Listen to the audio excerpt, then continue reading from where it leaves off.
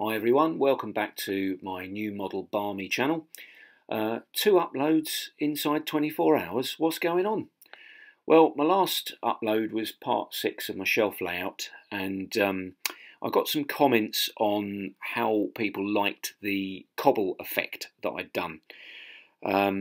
So namely Steve Harper, Jeff P and James Demu, this video's for you, because I'm going to share with you how I created the cobblestones, which I used to great effect on my Lylecombe Quay layout originally.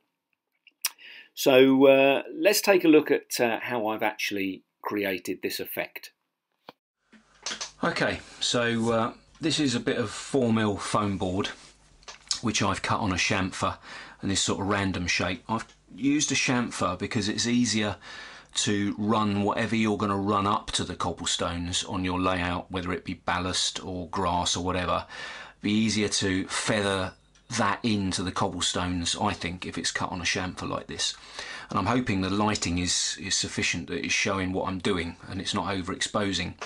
But basically what I've got here is a plastic biro, a retractable biro, obviously being used with the nib retracted, but I've used one with a plastic end on it because it doesn't leave a sharp impression in the foam board. So that's what I've used, this type of pen, when I've done this effect previously. So literally all you do is you just literally take the pen and push it firmly into the foam board. And what we're going to do is we're going to try and get up to the nearest cobblestone but not overlap. So literally it's just a case of running over the entire surface like this. It's not really that time consuming. If you've got a big area, it will make your wrist ache after a little while. But I'm going to carry on with this off camera because otherwise it's going to be incredibly boring. And as you can see, that's making a reasonable impression into that foam board. I'm going to turn that round just in case you can't see. It's difficult to see on my viewfinder, but there we go. So I know you can see it now. So I'm going to keep going with that, and then I'll show you what the next phase is. Okay, so now I've done the pen imprints into the whole piece. Let's get that in focus for you, so you can kind of see there where we're at. So the next phase will be to give it a coat of dark coloured paint, so you could use either black or a very dark grey. So that's what I should be doing next. Okay, so that's a quick squirt of rattle can matte black. So that's now fully coloured, and on to the next stage.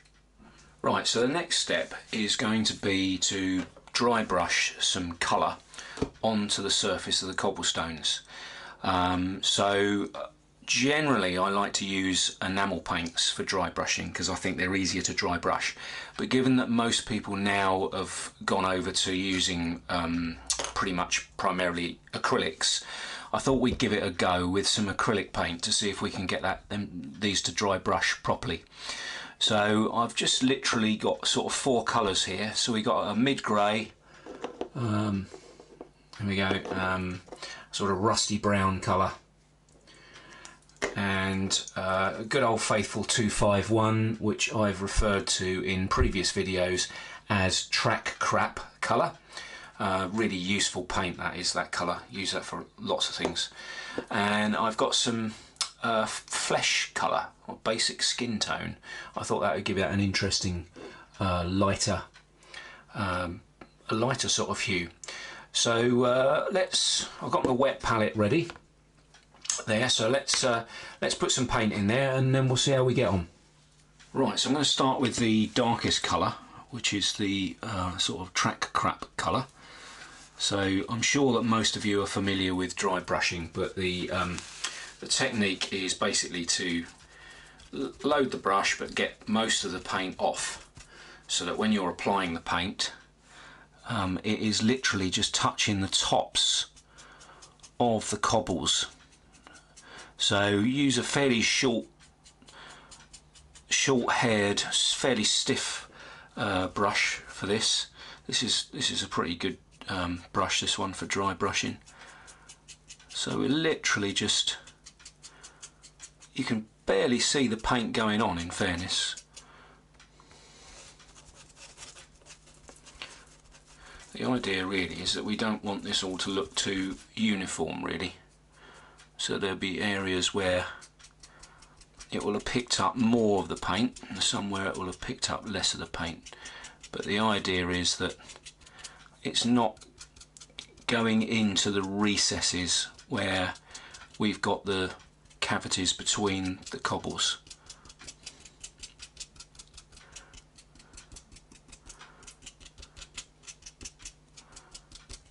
So that's probably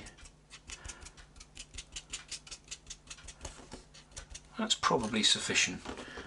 So it's just giving it a, hopefully you can see that, it's giving it a little bit of colour, a little bit of mottling. And of course, doing this you can just keep adding or colour, just go easy, don't go mad, because then you've got to basically go back to black again and start again. But let's try this rust colour now, see what that looks like.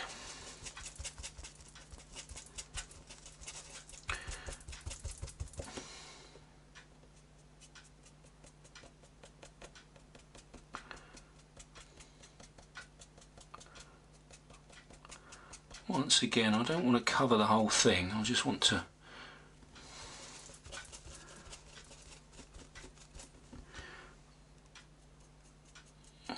sort of mottle it, and there we go, it's getting a bit more colour on now.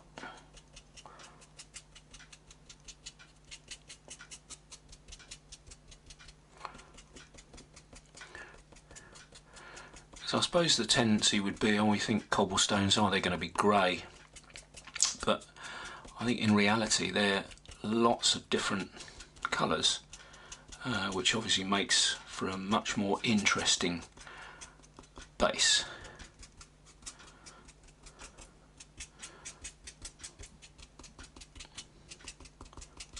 So there we go. So that's the next colour on, which hopefully you can kind of see there. So let's try now a bit of the grey.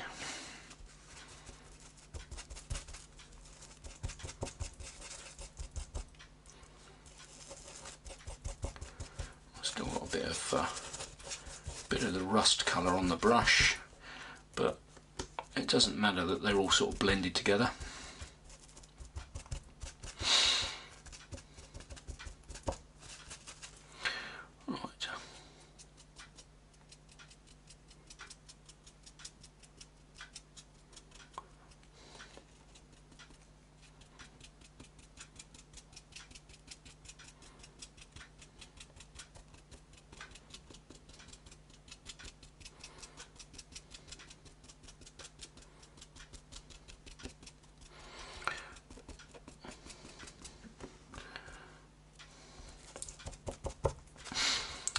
There we go, it's going on well.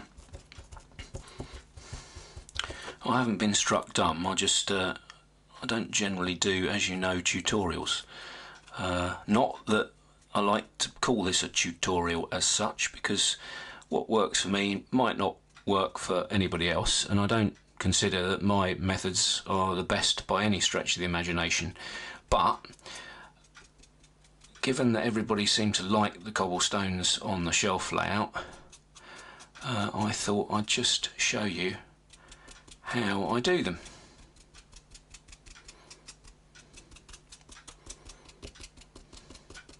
Here we go, we've got some nice colour variation going there. Let's tilt that up so we'll see if you can see that. Hopefully you can. It's difficult to get the light in the right place, but there we go. And just finally, we'll just wipe the brush off a bit on this, on the wet palette. We're going to try this really light colour, but I'm going to use this, I think, sparingly. I don't want to go mad with this.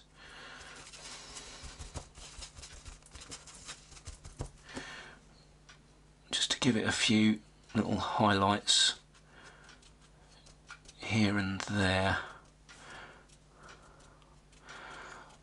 Given this is what is this? This is a MIG, yeah, oops, MIG paint. This is not quite as thick as the Humbrol enamels, so I guess you've got to be a bit more careful applying this.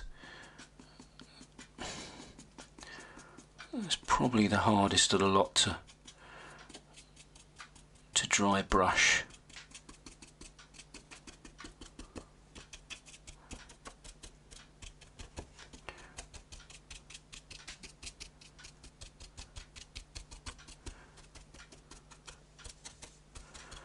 There we go.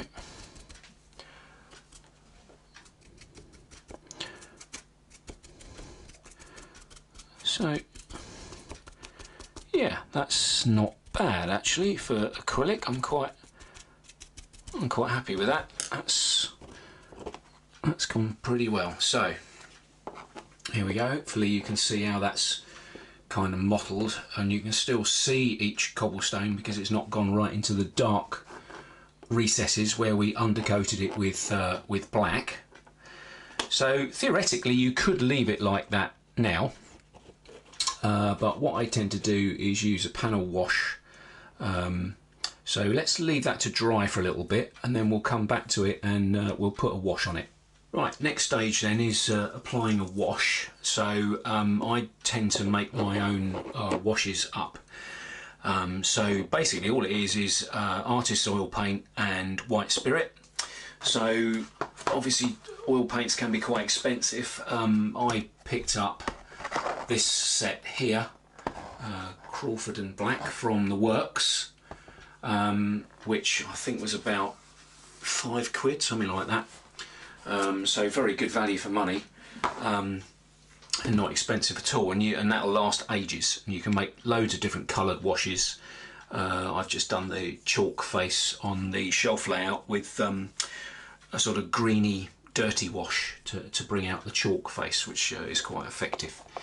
So what we're going to do with this is we're just going to run this over the top. I'm using a softer brush now for this, and we're just going to run this over the top of the cobbles, and then I'm going to give it a wipe over afterwards. So what will happen is all the paint or wash will collect between the cobbles and enhance it will just enhance the depressions between each cobblestone and sort of bring them out. You can see what that's doing now. So I'm using a much softer brush to do this. So I've not, the paint to white spirit ratio on this is quite thin, so it's not too much paint, but you get the general idea because it's bringing out the depth of the cobbles much more. There we go. That's good, and we're just going to leave that to dry. So that's all dried off now, that wash, and as you can see, it's sort of settled into all the gaps between each cobblestone. So I'm hoping that I can get this camera to pick up the colour variations and keep it in focus, but I think that's come out alright. It's fairly convincing for cobblestones. So as you can see, really simple and easy to do. Just a bit laborious to push the pen in, and you get a bit tired, but your wrist starts aching a bit, but it's no biggie. I did Lyell and Key, and that took quite a while because there was loads of this. But yeah, so hopefully you enjoyed that, and have a go yourself because it's remarkably easy. So thanks for watching. I hope you found that interesting and useful. And remember, please like and subscribe, and I'll see you next time. Cheers.